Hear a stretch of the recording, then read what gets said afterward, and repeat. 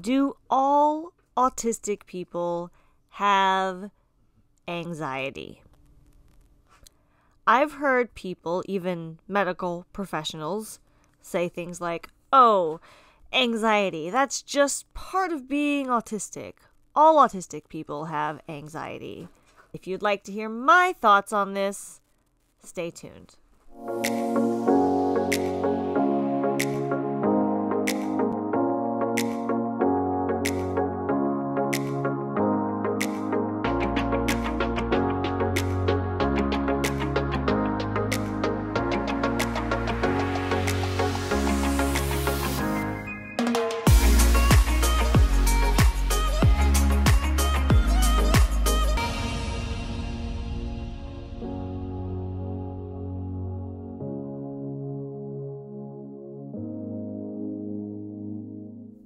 First, to be very clear, autism and anxiety are independent conditions that sometimes can co-occur.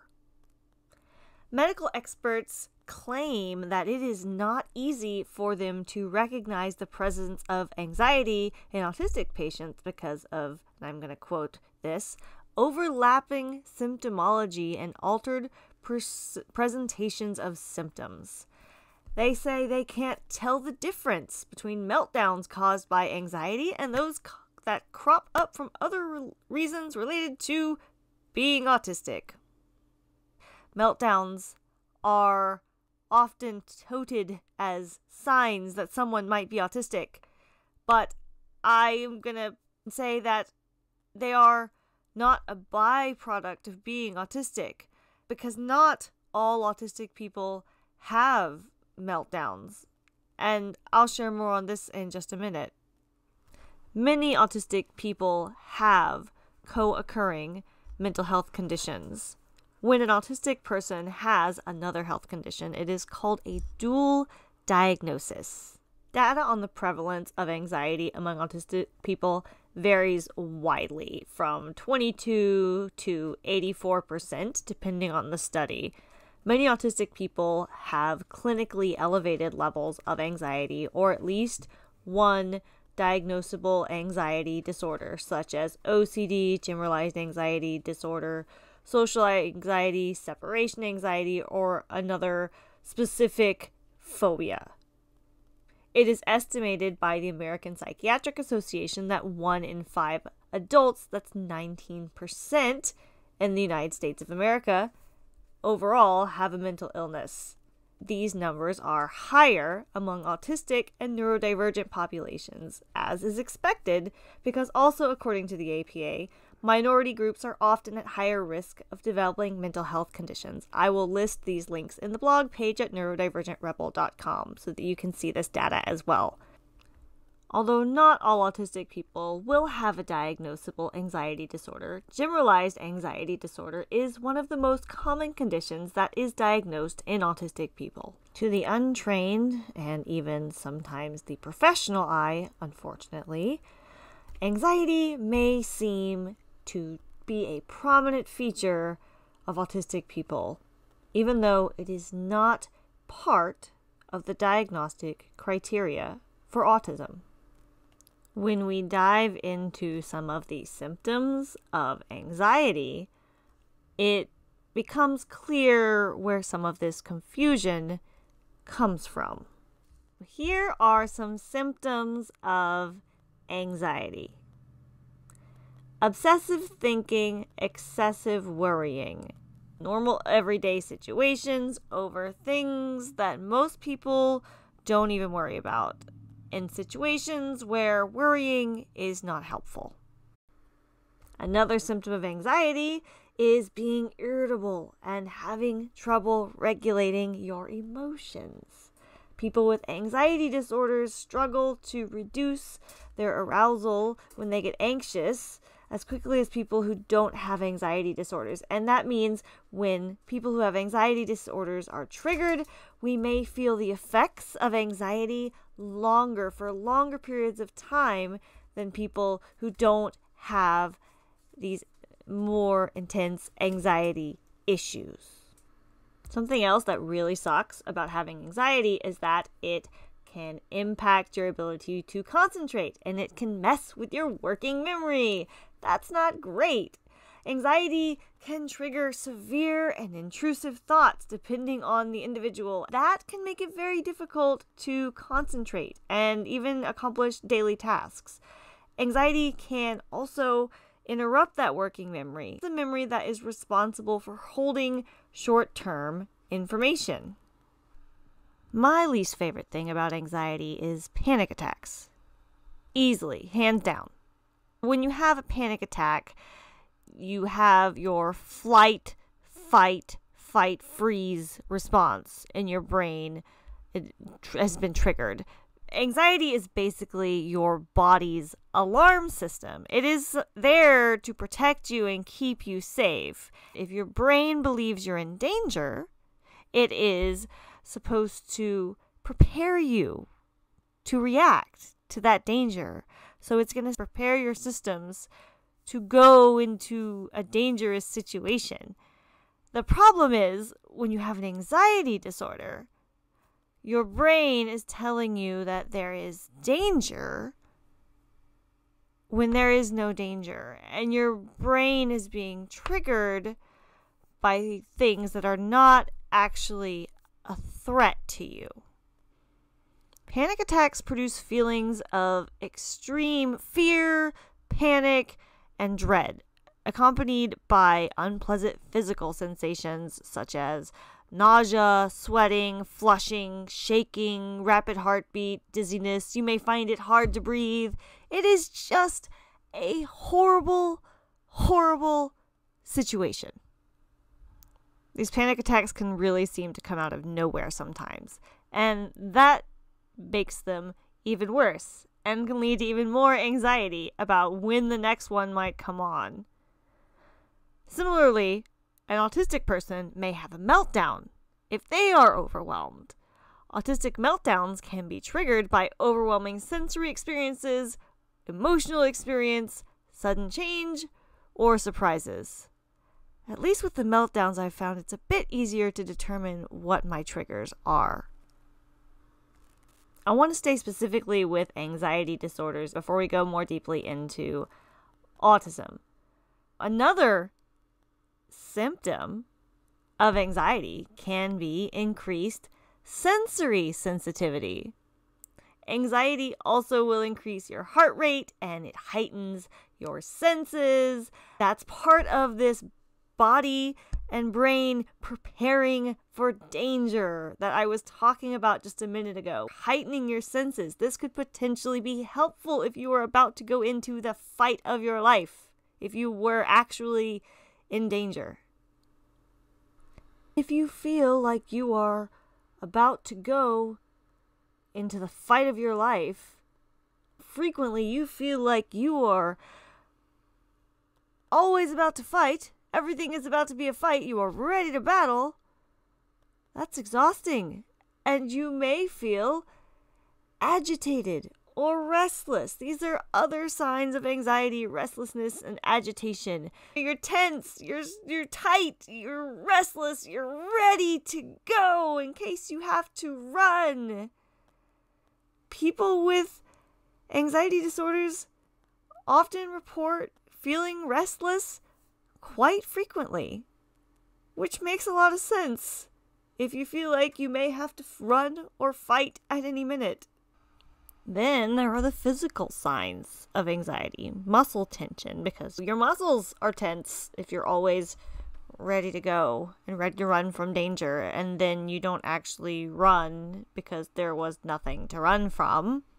You're just like a spring, loaded and ready to go at all times. Digestive issues and stomach problems are one of the most common symptoms of stress and anxiety. I unfortunately know this one from a lot of personal experience. Sleep problems are very common in people who have anxiety. When you have anxiety and you manage to treat your anxiety, a lot of times people will report that their sleep does improve.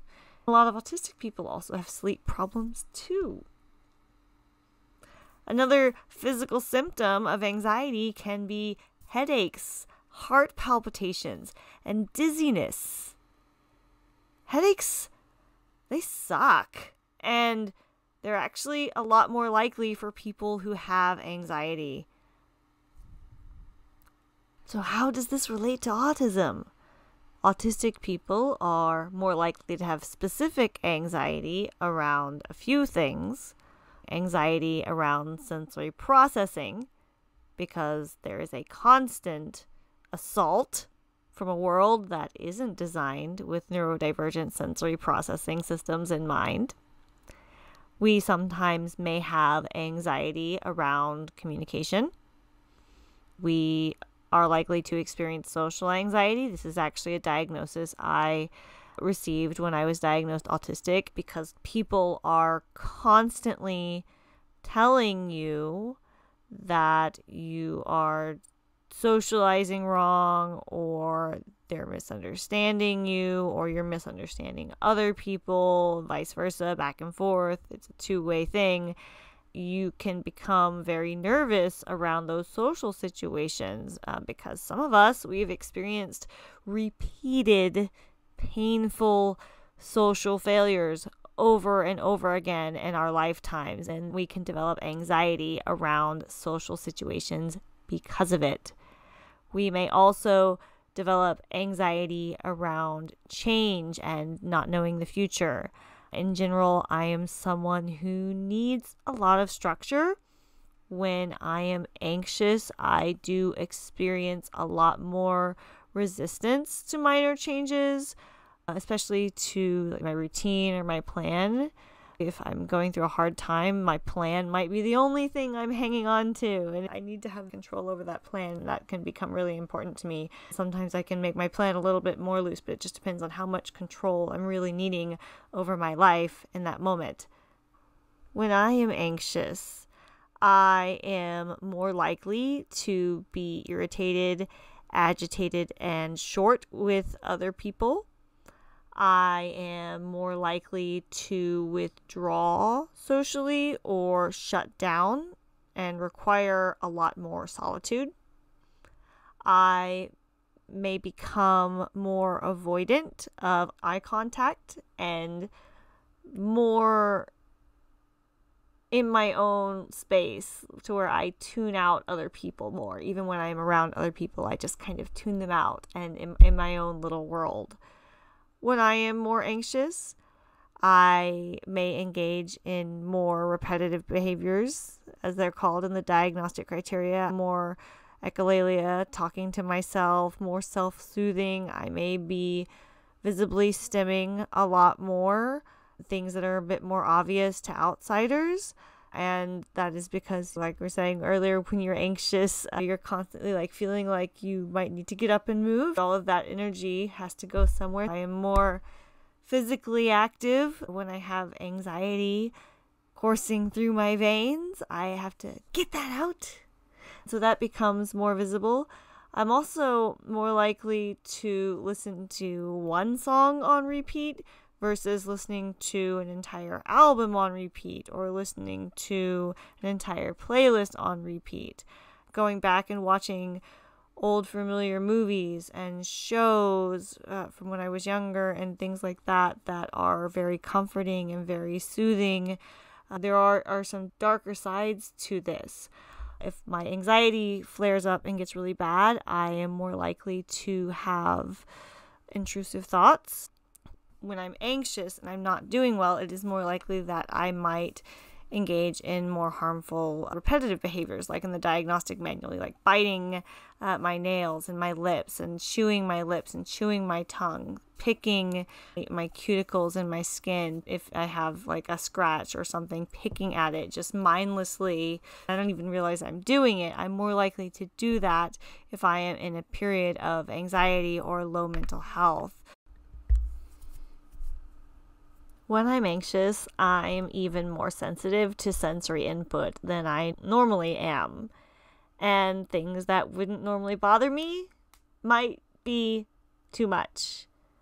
I may even be drawn to more sensory soothing activities than normal if I am feeling anxious, to try and counteract some of that overwhelming energy.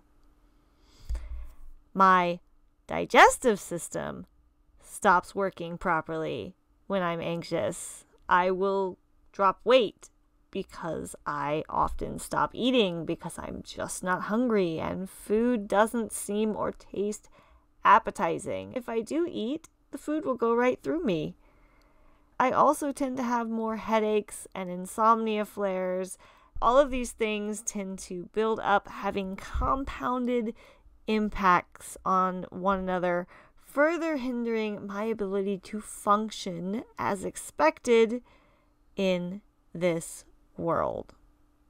My anxiety has had ups and downs throughout my life. I feel very lucky to be in a period of very low anxiety right now. I'm so grateful.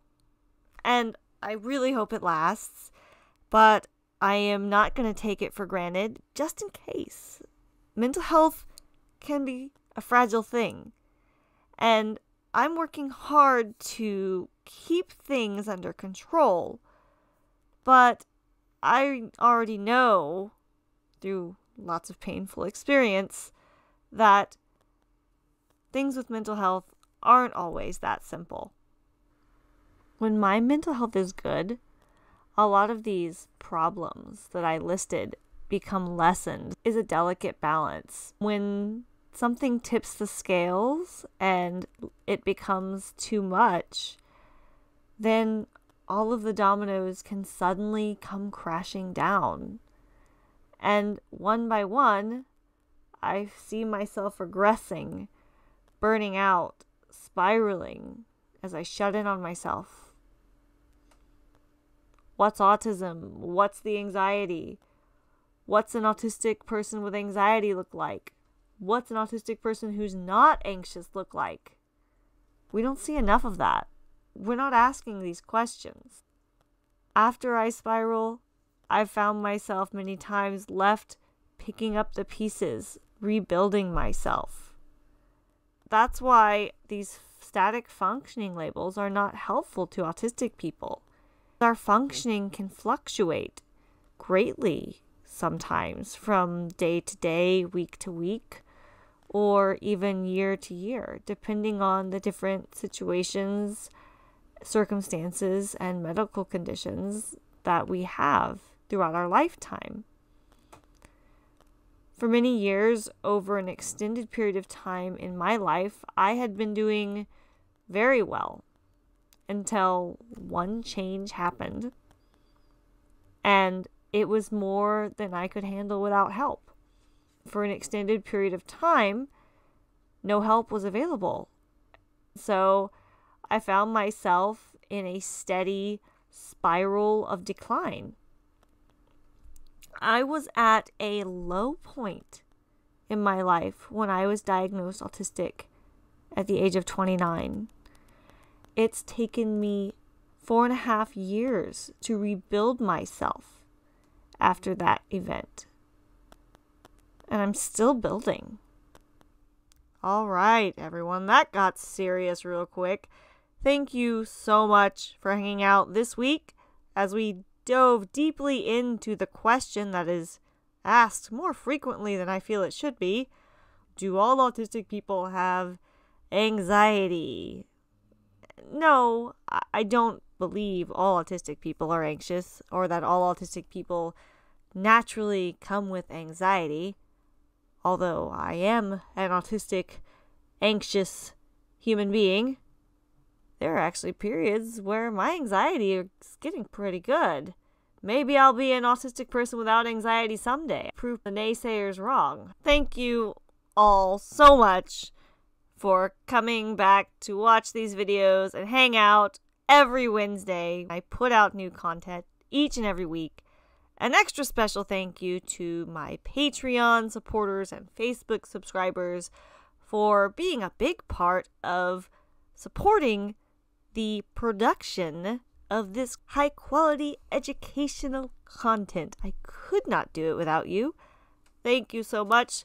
As a very small piece of gratitude towards those of you who do subscribe through those other channels, you gain access to videos like this one early before it is released to the general public. Those subscribers probably had this video about 4 weeks to a month early. It's just a very small way I can say thank you for being the wind beneath my vlog's wings. I couldn't do it without each and every one of you. I will see you all next week. Bye!